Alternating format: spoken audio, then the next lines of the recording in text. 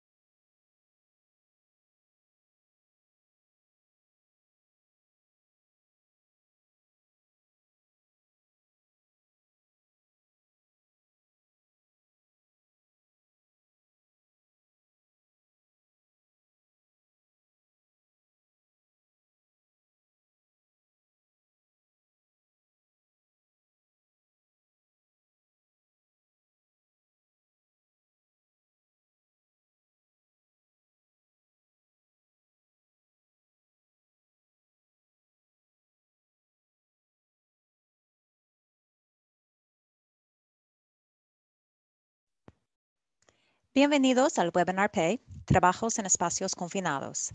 El webinar empezará en 2 minutos.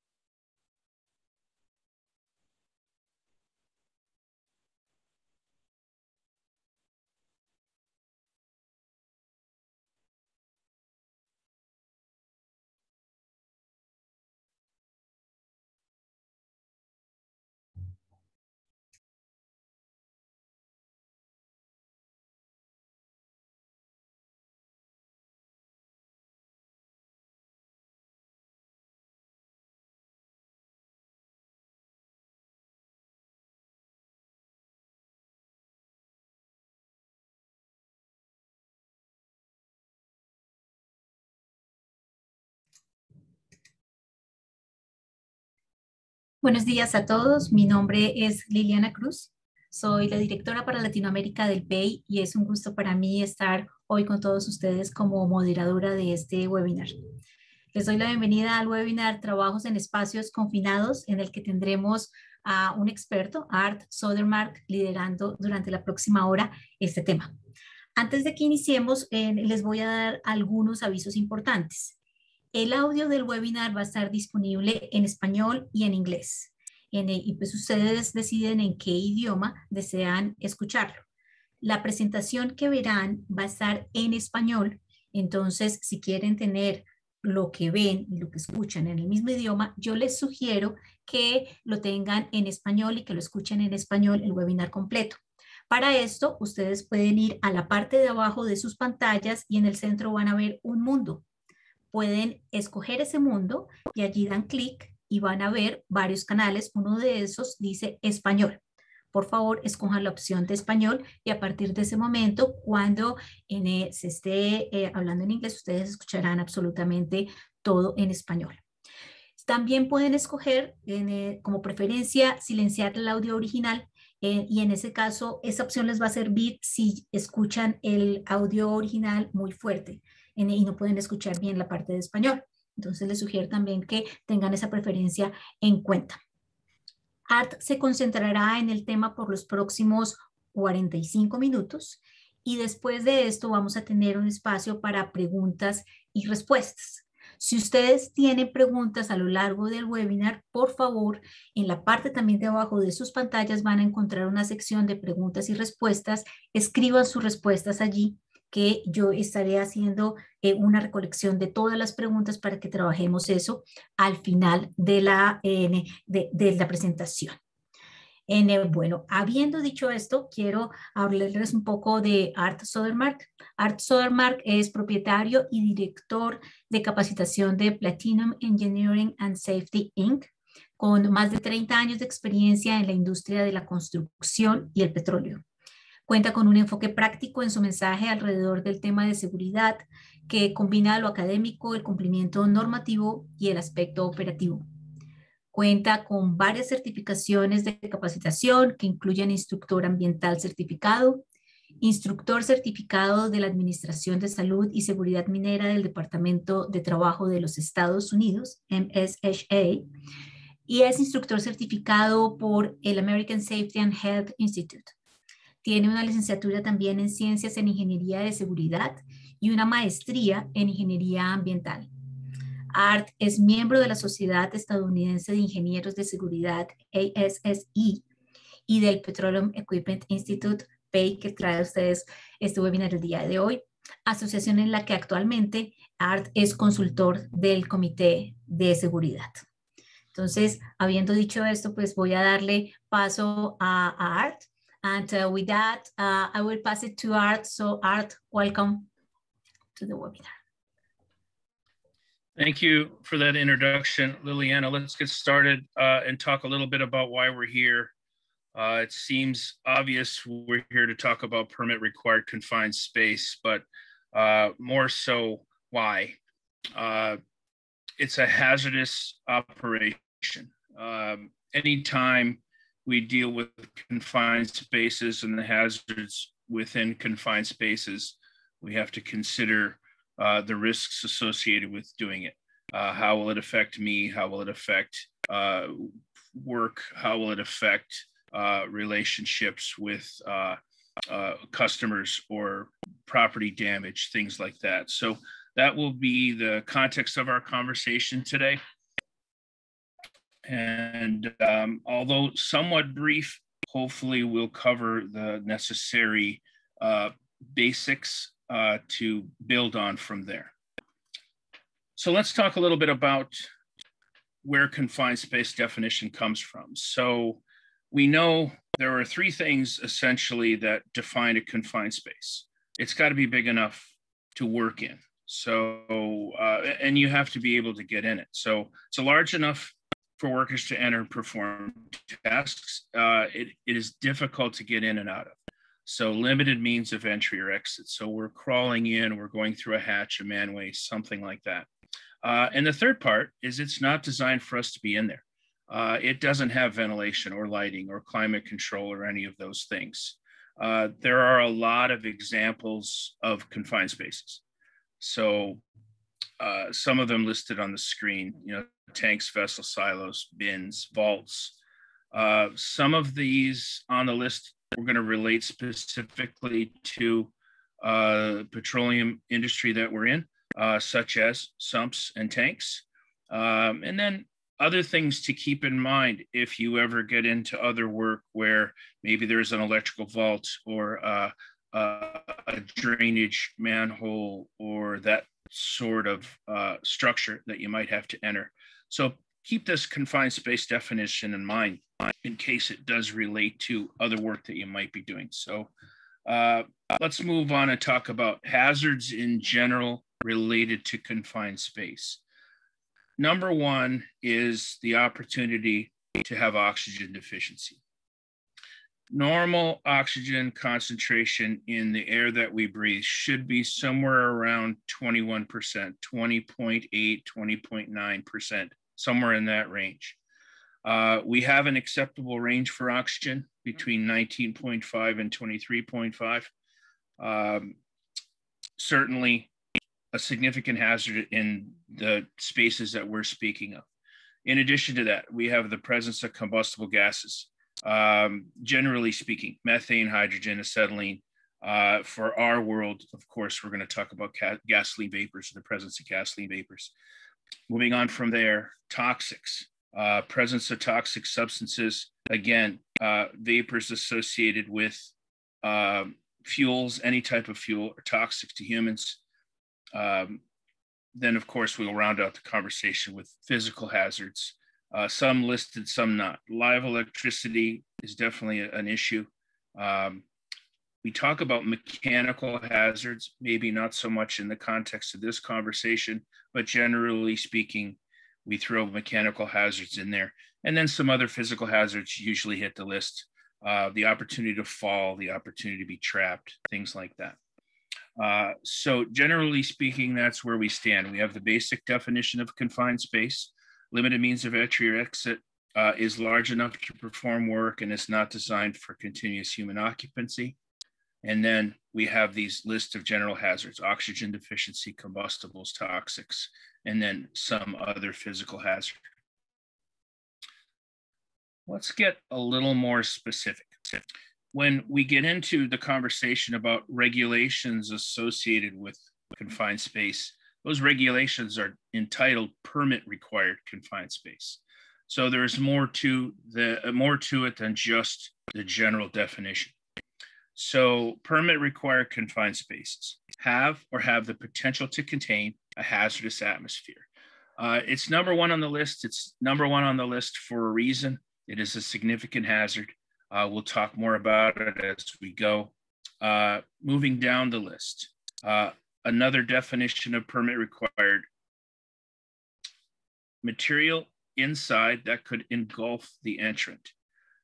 There are a list of things that fall, a list of materials that fall into this category. Water, of course, grain, sand, things like that. If we're looking at how this relates to us in the petroleum world, not likely a product that we're going to, or a material that we're going to deal with that fits into this category. Third, a space that has an internal configuration that the entrant could become trapped or asphyxiated. So generally dealing with inwardly converging walls or slopes. Sometimes we have spaces that have pipe penetrations, things like that. Multiple story confined spaces, multiple levels. Again, not generally something that falls into the petroleum category. There is a possibility when we're dealing with tanks, larger tanks or vessels, or perhaps deeper than what would be considered average containment sums. Last thing on the list, any other recognized serious safety and health hazard. There's a list of things that fall into this category. Depth, heat, and a lot of physical hazards. So electricity being one of them, or contact with live electricity being one of them. So we look at these 4 things, kind of recap a little bit. A permit required confined space hazard has the potential to contain a hazardous atmosphere. That's number 1. Potential for engulfment means where the entrant could become trapped or asphyxiated, or any other recognized safety and health hazard. So going forward, we're going to shorten that, and we're going to refer to these as a permit space. We use that for our conversation. Now, as far as specifics to petroleum retail, commercial distribution of fuel, however you want to describe it, we know we're talking about tanks, whether they be underground tanks or above ground. And we're also talking about the collection of containment devices that we use, whether they're for submerged pumps, under dispenser containments, or sometimes we're using transition sumps or piping setup. Any one of these are going to fall in the definition of a permit required space. So if we think about that, recap the definition: hazard has the potential to contain a hazardous atmosphere. We know that fuel vapors have the opportunity to produce a hazardous atmosphere. They also have the opportunity to deplete oxygen. That being said, any one of these devices on this list, containment sump or a tank, has the potential to contain a hazardous atmosphere. So therefore, it is a permit space all the time. And some steps need to be taken in order to make it safe for entry. So we'll talk about what those steps are as we go along. So we talked generally about the hazards already. Generally, the general hazards associated with confined space. Let's get a little more specific about the hazards on in the petroleum distribution side. Like I said, we know we're going to have oxygen deficiency, particularly if we're talking about the more volatile fuels, gasoline, of course, being top of that list. Gasoline starts out as a liquid. We know it really wants to be a vapor. It readily volatilizes into a vapor. It is significantly heavier than air, 3 to 4 times heavier than air to be exact. So as it's creating a vapor, it's pushing out any breathable oxygen from that space, making it obviously difficult for us to survive or to work in. So we know oxygen deficiency is the top hazard associated with petroleum spaces. Of course, we can't discount or ignore flammables. As these fuels are dissipating, they're going to create a flammable or explosive atmosphere. I don't generally talk too much about the opportunity for spaces to explode, because typically it is a fire that happens, but a fire in a contained space can create an explosion or at least mimic an explosion and cause a good amount of destruction. We know that fuels readily available to produce flammable concentration. The third thing on the list, toxic. All fuel vapors are toxic to humans. They're toxic from an inhalation standpoint, from a contact standpoint. We shouldn't get it on our skin. We shouldn't be breathing the vapors associated with fuels. And we know as we're working in these confined spaces, they're definitely there. There is some good news associated with this. The oxygen deficiency, the flammable atmosphere, and the presence of toxics are all coming from the same source. We remove one source, we remove all 3 hazards, which is very good news for us. So we'll more about that as we go along. One last thing to mention relative to these hazards is the concept of immediately dangerous to life and health. Immediately dangerous comes up when we talk about permit spaces, and these hazards are present in concentrations that could lead to serious injury or death in a very short period of time. generally immediately dangerous to life and health issues, exposure periods not exceeding 30 minutes or up to 30 minutes. So hence the terminology, immediately dangerous to life and health. It is, in fact, something that would happen rapidly, therefore something that we have to pay significant attention to. All right, so let's talk a little bit about, some more terminology. Before we go too much further, we really should define what entry means. The rules are very clear on what entry means, and any part of the body passes into the space you have entered.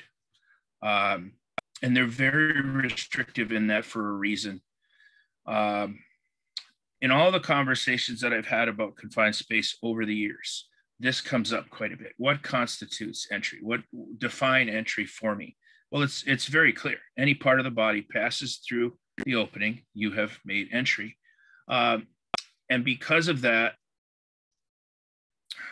there's a desire on many entrants' part to not pay attention to this definition.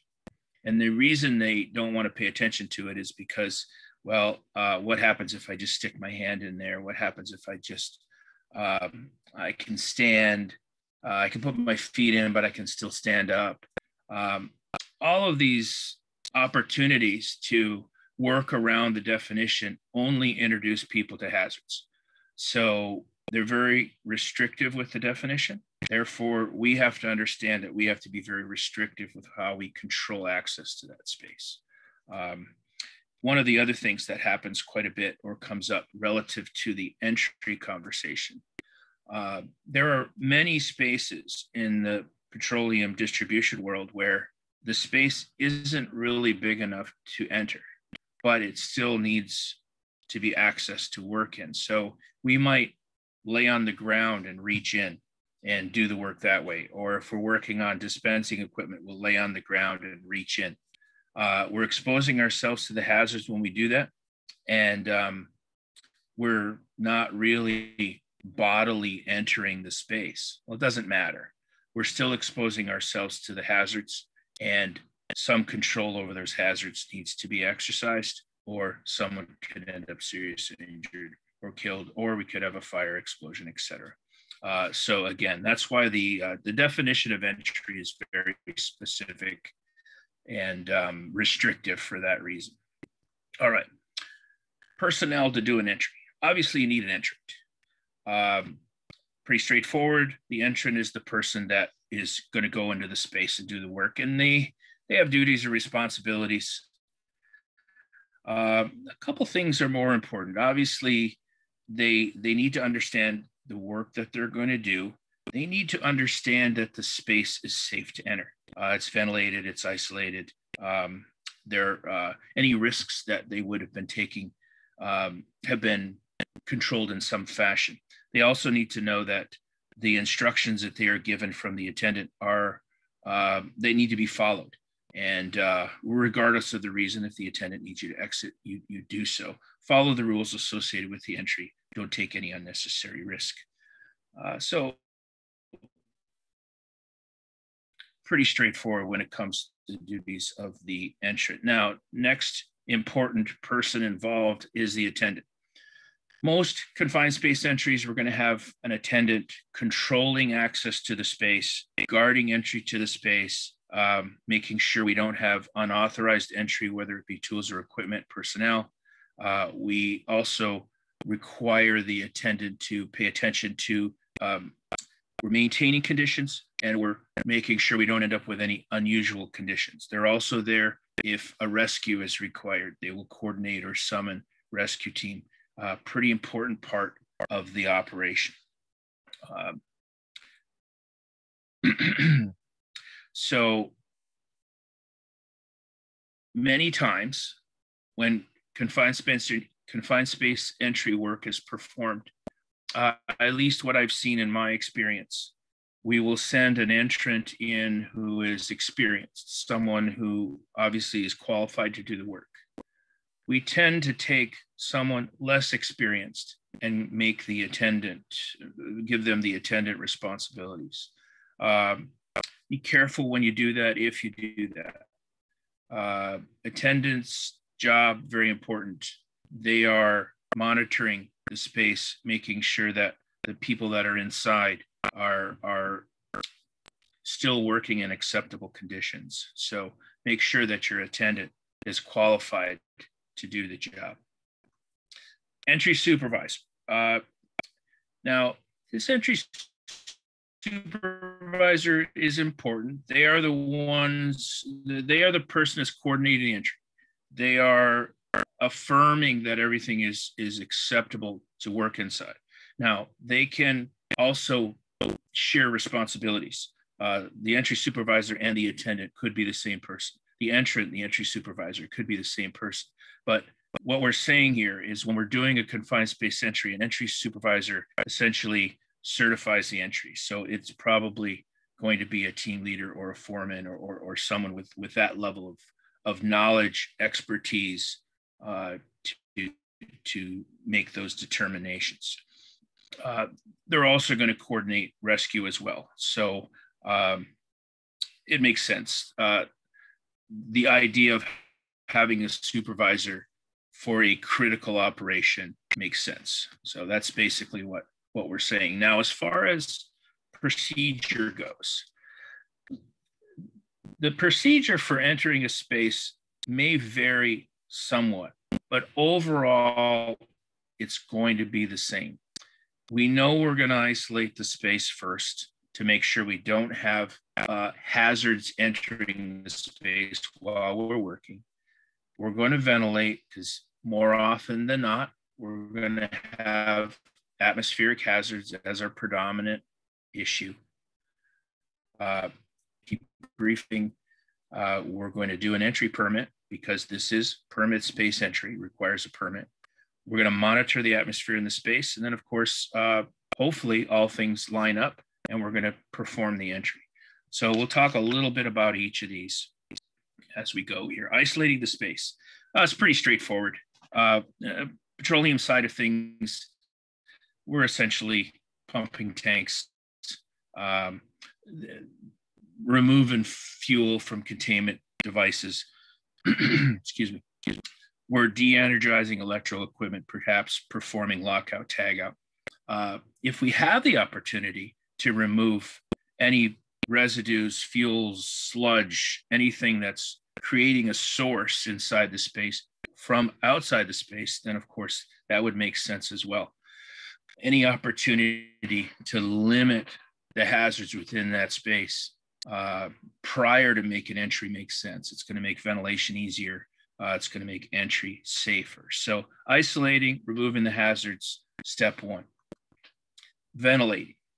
As I mentioned already, hazards associated with these spaces, oxygen deficiency, presence of flammables, presence of toxics.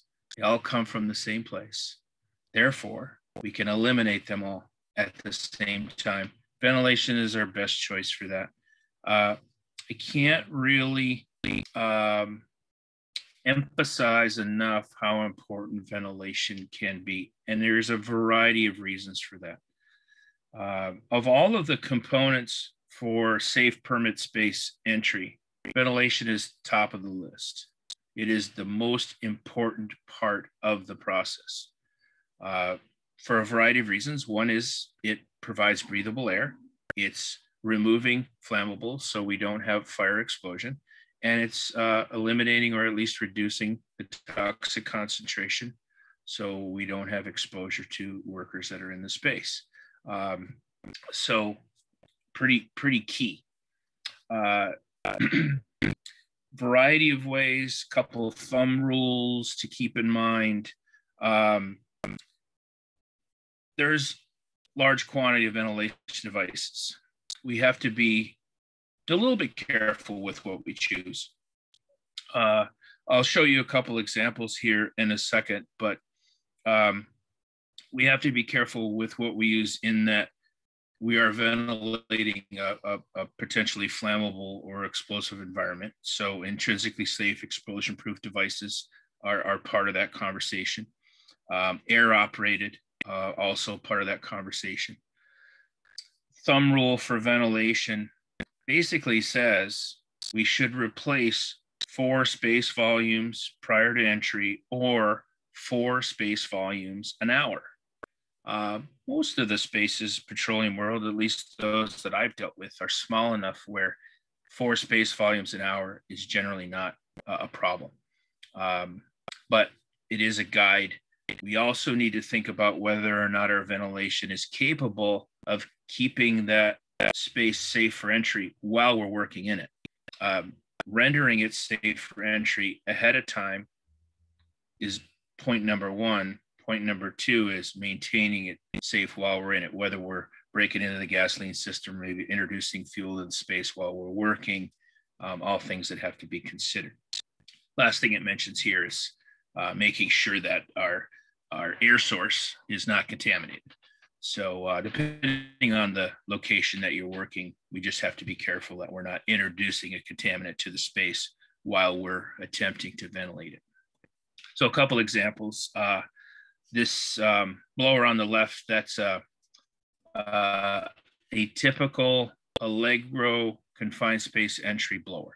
It's 8-inch. This one happens to be explosion proof. They come in explosion proof or non-explosion proof versions.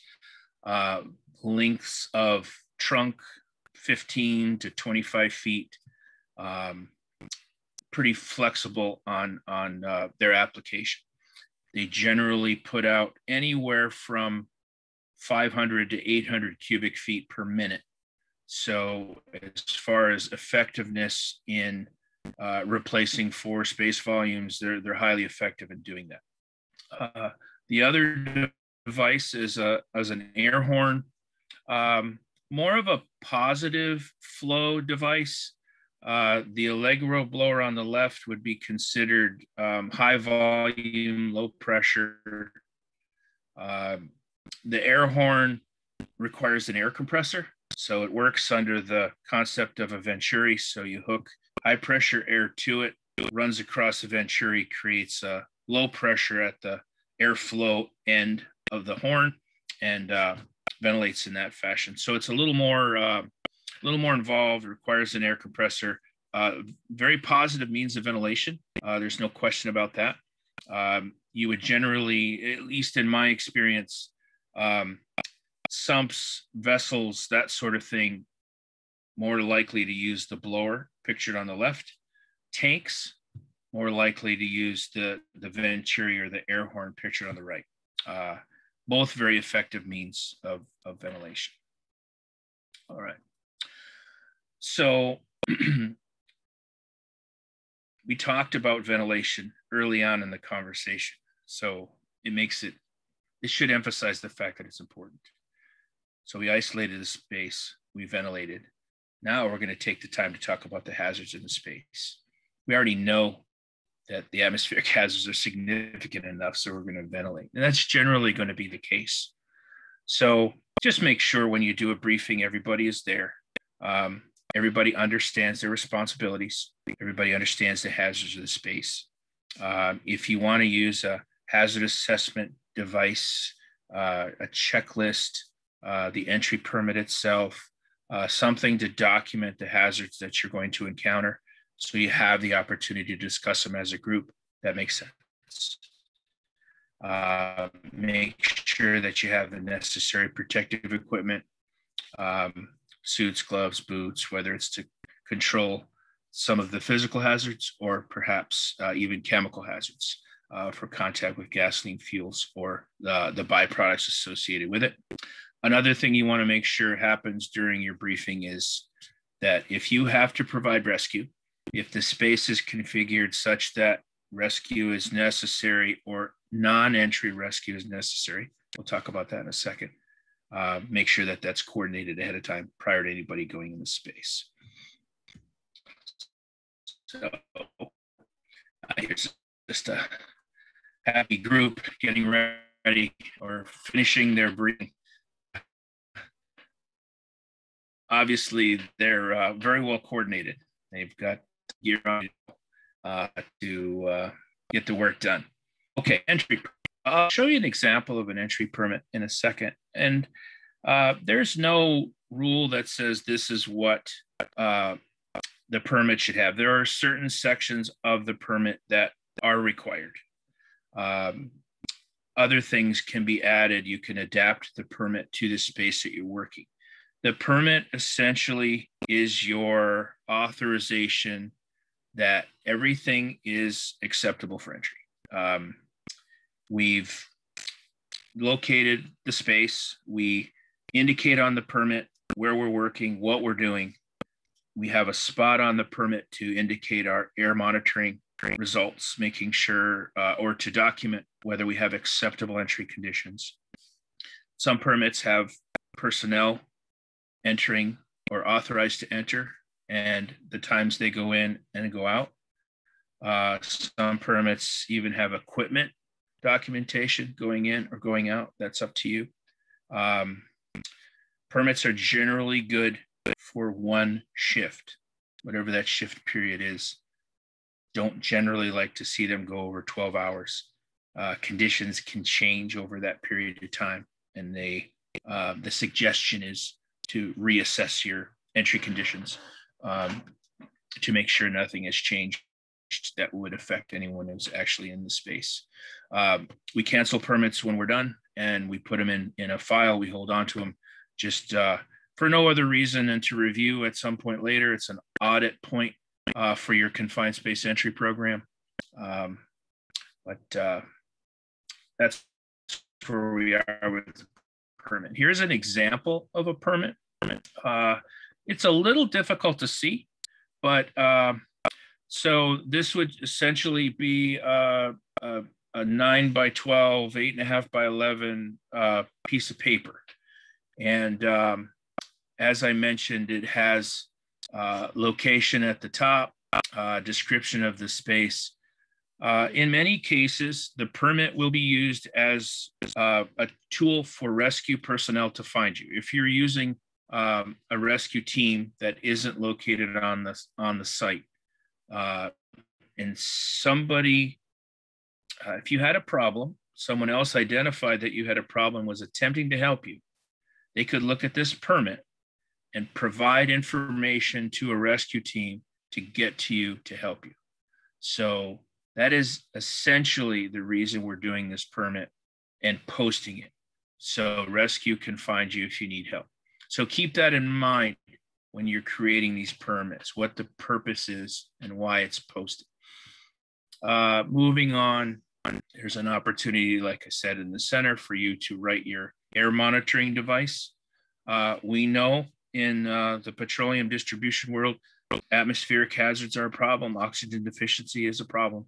We have to have an air monitoring device to make sure that our ventilation is effective and that we have achieved what are called acceptable entry conditions. And those acceptable entry conditions are listed there. Oxygen in the normal range, as we discussed earlier. Occasionally, you might measure carbon monoxide. If you have equipment running, that sort of thing. Surely the presence of flammables, and the limit for flammables is set at 10%. So we want less than 10% of our lower explosive limit on our meter. Those would be our acceptable entry conditions. There's also a spot on this permit if you want to log results more frequently. The guide is once per hour. You could do it once every 15 minutes. You could do it whatever makes sense relative to the hazards in the space, at least once an hour. Again, an opportunity for authorized personnel to be added in or out. And then at the bottom, we mentioned the duties and responsibilities earlier, and one of which is the responsibilities of the entry supervisor. That person authorizes the entry by signature, and that person also cancels the entry by signature when the work is complete. All right, so we're going to test the atmosphere. This is where our combustible gas meter comes in. We talked about oxygen content in the presence of combustibles. And sometimes we're going to measure for the presence of toxic gases. A couple examples here. This happens to be an industrial scientific brand Ventus MX4 4-gas meter. It measures oxygen concentration, explosive presence of flammables in lower explosive limit, hydrogen sulfide, and carbon monoxide. There's a variety of manufacturers, some better than others, but this is an example of one that you can incorporate into the air monitoring phase of the process. So once we've done those things, we've isolated, we ventilated, we did a safety briefing, we decided whether we needed rescue or not. We are monitoring the space with a meter, creating acceptable entry conditions, and now we can go ahead and post our attendant, entrant, and go ahead and do the work, right? Which is the goal in the first place. Now, let's talk a little bit about rescue. When confined space work is done, you have to be prepared to rescue in the event something doesn't work out as prescribed. Self-rescue is the best choice. We want entrants to be aware of what's going on. They know if they've been exposed to a toxic substance. They know if their monitoring equipment is alarming, it's time to exit. And they also listen to the commands of their attendant, time to exit the space. That's the best choice. Now, if that's not possible, if we have spaces that are deep, greater than 5 feet vertical in many cases, we want to do non-entry rescue. That is safer for the rescue team. So we will have a rescue team available. They are stationed outside of the space when the work is going on. They're trained in advance of this work, so they know how to perform a rescue. They've practiced a rescue. And we're either going to use a tripod, winch, lifeline, something along those lines to facilitate the rescue. And what we have here in this picture, of a horizontal rescue on the left.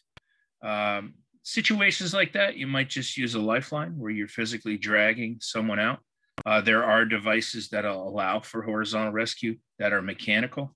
Picture on the right is a work crew setting up a tripod and winch to do a vertical rescue. Generally, vertical rescue greater than 5 feet vertical is when we're going to use a winch and tripod or that setup. Entry rescue, most hazardous. Generally, entry rescue is going to be done by a professional. Fire crew, some work sites have professional rescue teams available for that. It's generally not something that we as a work crew would want to do. Self-rescue is best, non-entry rescue second choice. If we have to make entry rescue, we want professionals to do that. So really not going to put a whole lot more emphasis on it than that. A couple things to keep in mind. Confined space work, as I mentioned at the beginning, can be particularly deadly. We know we have substances that remove breathable air. We know we have the presence of flammable vapors, toxics. In many cases, we have exposure to be considered when we do this work. One of the things that we have to think about is, yes, there is the possibility that people get injured in permit spaces. There's no question about that. But we also have to think about the fact that it is serious enough, the consequences are serious enough where we're into the serious injury or death category. So I don't want to stress that too much, but we do need to understand that that is the case. So I am going to show you something here. Probably should preface this a little bit. It's not for everyone, but what you'll see in the center of the screen is a confined space at a petroleum distribution facility, and it doesn't go as planned. So let me get this going for you, and here we go.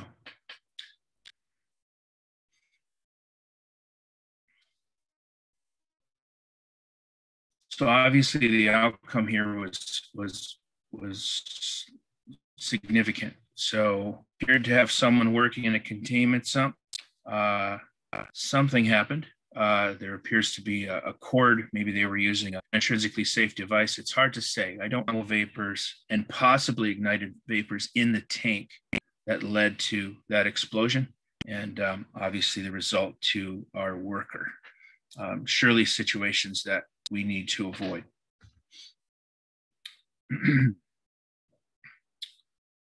All right. So a couple things, somewhat in closing. There is a lot of information regarding confined space work, quite detailed information as a matter of fact. So as far as our work in the US is concerned, we have the Occupational Safety and Health Administration that has two major documents.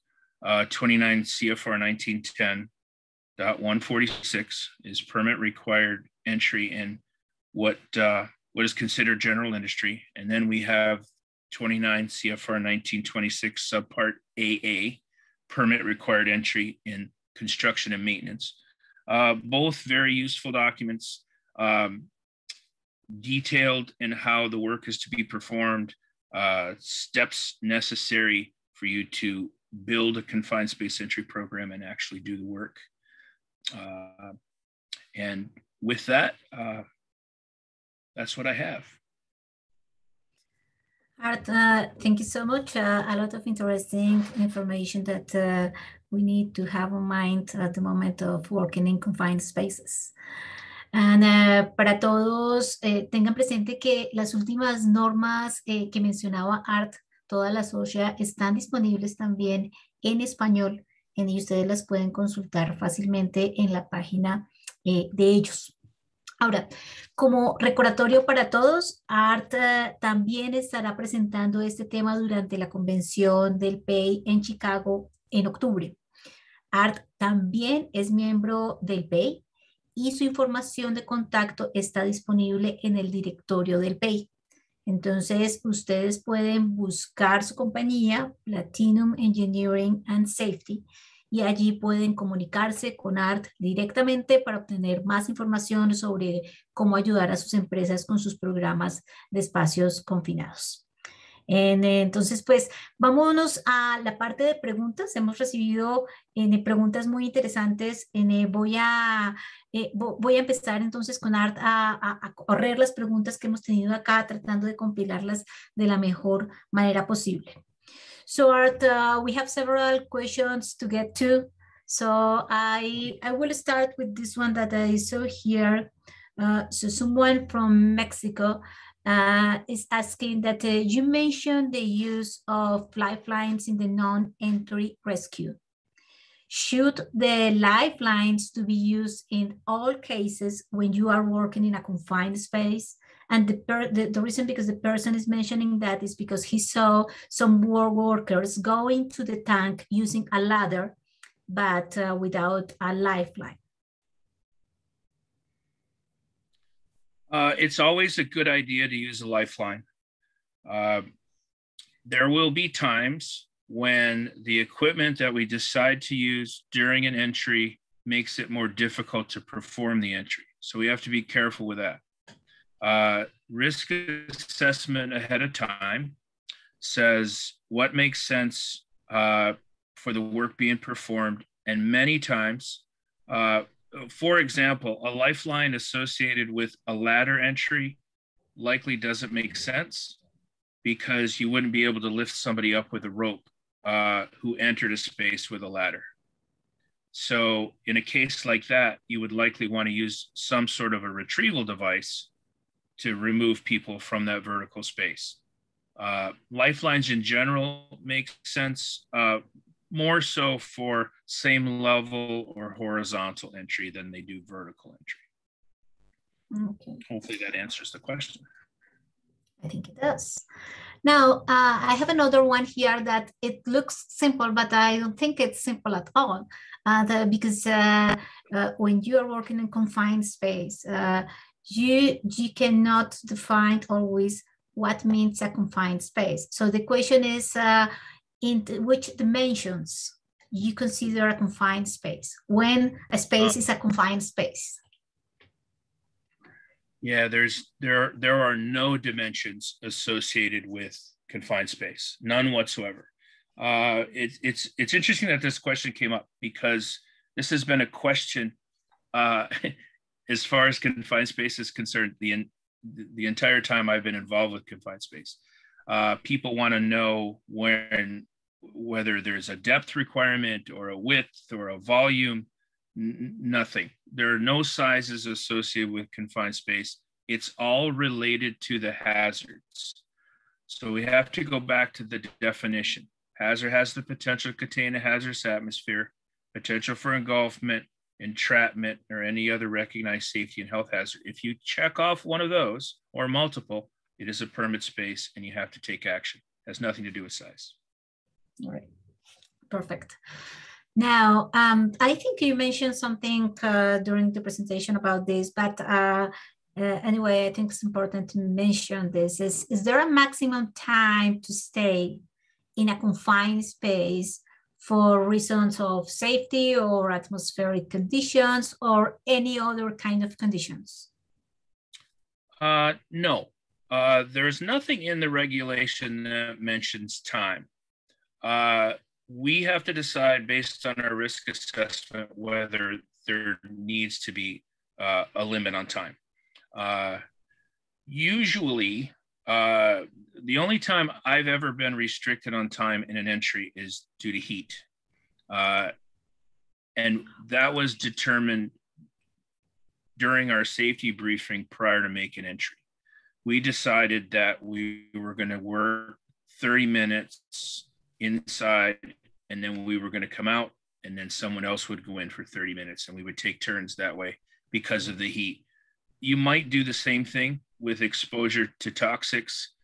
You might do something similar based on your atmospheric conditions changing while you're working, but you make that determination yourself. There's nothing within the regulation that guides you other than you do your safety briefing, you do your assessment, decide how to enter the space. It is interesting how you back to the previous answer about the criteria that you have at the moment that you enter in confined spaces is key. And so let's talk a little bit about regulation. And I see a question here about the United States regulation. So what United States regulations cover permit space entry? Right, so simplest thing to do if you want to review those is go to osha.gov, the federal OSHA website, and the slide that I'm sharing right now that's up on the screen mentions two different regulations. Both are very similar. In the US, we have two basic types of employer. One is a general industry employer, one is a construction company. There's two different permit required rules for each type of business. They're very similar. As far as work in the US is concerned, I tend to follow the construction rule more so than the general industry rule because it does allow some exceptions for work.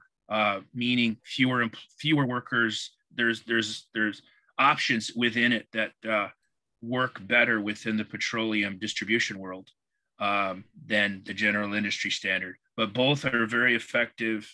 They're very detailed and very applicable to the work, whichever one you decide. Okay, great.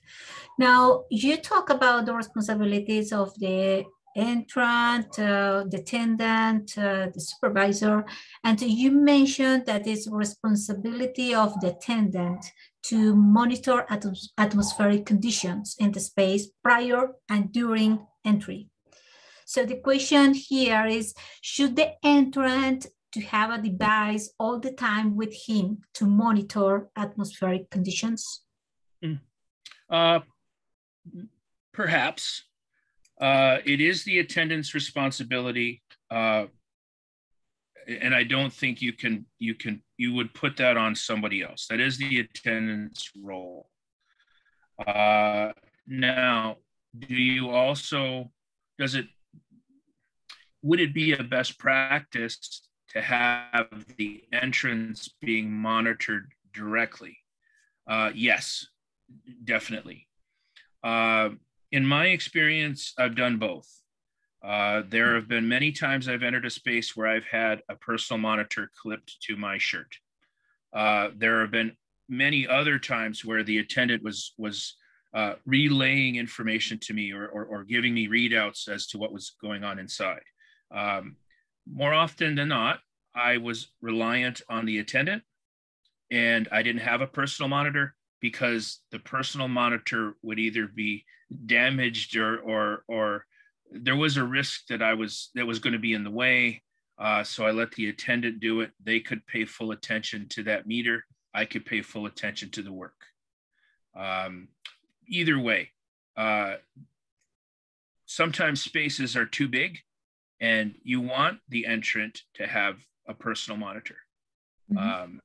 So there's nothing within the rule that says you have to do it one way or the other. It says you need to continuously monitor whenever practical.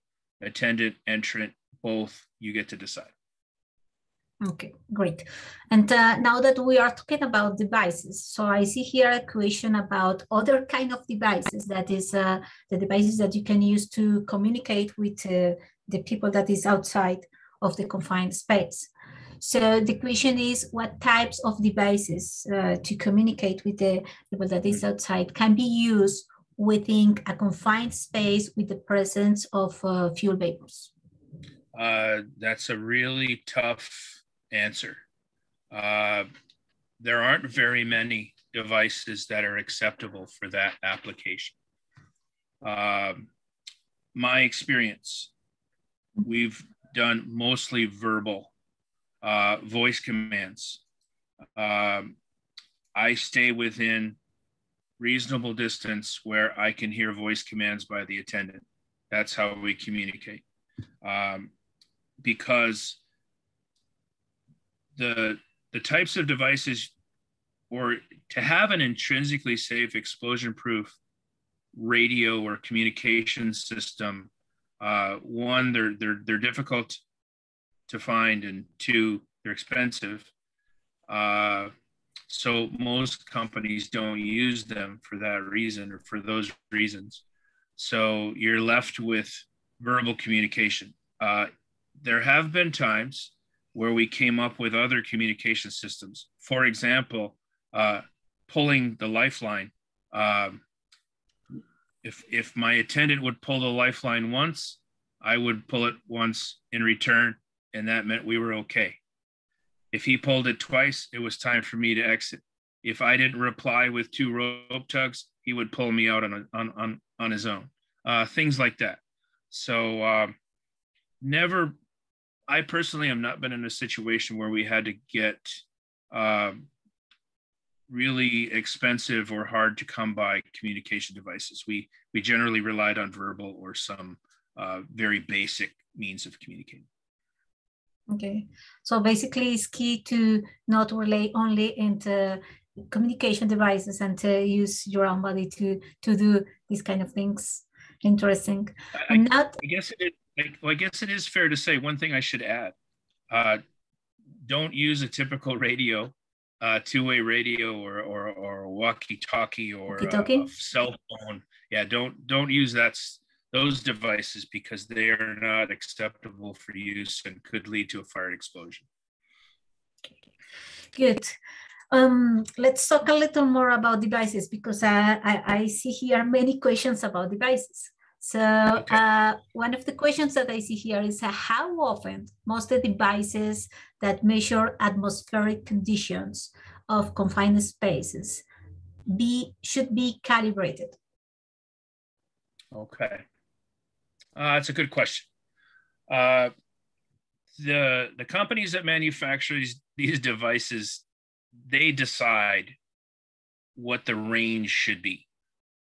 For example, the device that I showed in the presentation Industrial Scientific, their devices can be set to be calibrated daily, all the way up to once a year, and anywhere in between.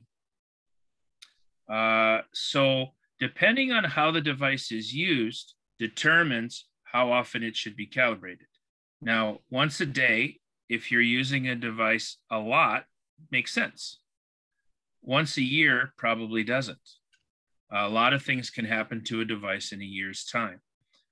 Most companies or most users will find somewhere in between, maybe once a month, maybe once a week. What I like, and this was something that was never available to us with equipment in the past. Modern equipment can be field calibrated by the user every time you use it. And I am a fan of doing that. That's the advice from me. If you're going to get a meter, buy one that can be field calibrated, calibrate it yourself. They're relatively simple. Yes, you'll have to go through a little bit of training and develop a proficiency in calibrating it. But once you've done that, you can have a calibrated device available every time you use it. Okay, thank you, Art. So we have 4 more minutes, and so I'm sure we will not be able to cover all the questions. So let's talk a little bit about rescue. I have a question here about, do we need to provide rescue personnel? And if so, do they have to be specifically trained? Yes. If we're doing confined space work, rescue needs to be provided. We either have to provide it ourselves or we have to have a rescue team available. Whether that's a fire department, a third party, rescue needs to be available. Now, if we are providing our own rescue, as I talked about in the presentation, non-entry rescue would be best. But if entry is required, either non-entry or entry rescue needs to be practiced at least once a year. That is what the US regulation tells us we need to do. So if I'm using a tripod and a winch to perform vertical rescue, I have to perform a rescue annually in order to prove that I'm proficient at doing it. I know how to use the equipment. I know when to use the equipment. And the other part of that is if I'm an entrant, I likely should be retrieved. I should know what it feels like I should know what it feels like to be pulled out of a space with these devices. So as to be prepared for it when it does actually need to happen. So that's where the training comes in. Okay. And now let's talk a little bit about certification. What steps are required to be certificate in permit space entry? Depends on how you look at it. From an employer or from a company standpoint, we should have a written confined space entry program, a written policy, which includes the permit that we spoke of in the presentation. So a written entry program, a written permit system. From there, we're going to provide some training. So we're going to go through that regulation and talk about the entry itself and how we perform these steps. You obviously have to purchase equipment and demonstrate proficiency with the equipment. Monitoring devices, meters, ventilation devices, and rescue equipment. And then, as we just mentioned, practice a rescue. If you've done those things, then you can consider yourself, if myself as a provider of training, I would consider that certified and permit required confined space entry. All right, Art, thank you so much for all the knowledge that you have shared with us today. Y para todos ustedes, nuevamente les recuerdo que pueden contactar a ART y se los recuerdo porque veo que se nos quedaron muchas preguntas. Entonces pueden contactar a ART directamente, pueden buscarlo en el directorio del PEI, buscar la compañía de él y pues hablar con él alrededor de todos esos temas que hay preguntas. Antes de que nos vayamos, un par de cosas que les pueden interesar. La primera es que recuerden que del 5 al 8 de octubre tendremos la convención del PEI, que será en Chicago. La convención tendrá la feria más grande del sector, tendrá un programa en inglés y tendrá también un programa para Latinoamérica en español. Entonces, si desean registrarse, pueden ir a www.pei.org. Y allí pueden encontrar toda la información acerca de la convención en la sección de eventos.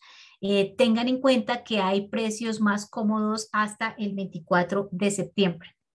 Y la segunda cosa, quiero contarles que tendremos próximamente un webinar en español sobre control de flotas y automatización, que va a estar liderado por Pablo Waldi, que es CEO de un grupo empresarial con operaciones en diferentes países de América Latina. Puede ser muy interesante para todos ustedes. Este webinar estará abierto a miembros del PEI. Si desean más información, por favor, no duden en contactarme. Mi correo es lcruz@pei.org. Habiendo dicho eso, pues les doy las gracias a todos por asistir. A Art, muchas gracias por estar con nosotros el día de hoy y les deseo un muy buen día. Hasta luego.